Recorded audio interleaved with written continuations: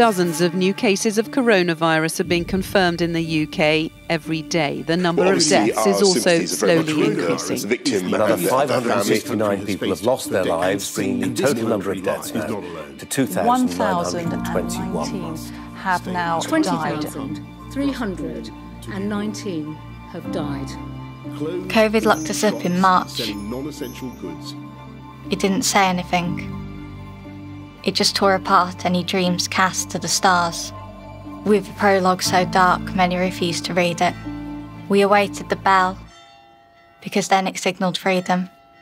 But it stripped away the hours where we laughed and sang and the future didn't matter.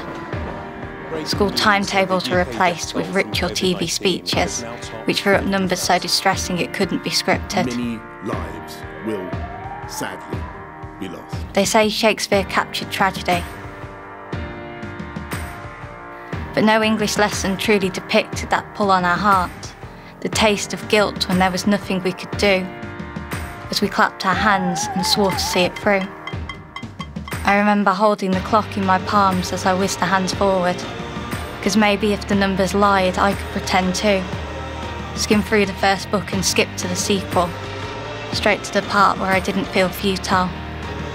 That quarantine glow-up became my lifestyle. But no YouTube workout relieved the sweat in my mind, my moisturiser the tears which bled from my eyes when I finally felt that hug for the first time.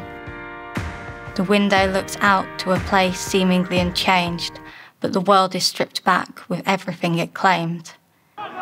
In our body sleeps a soul. It craves the life that waits like an interval, clutching for the moment we can reunite. As we look to the future, we must peel back the tape that shields our eyes, recover our reality, take back our lives, and go forward to the days we always knew.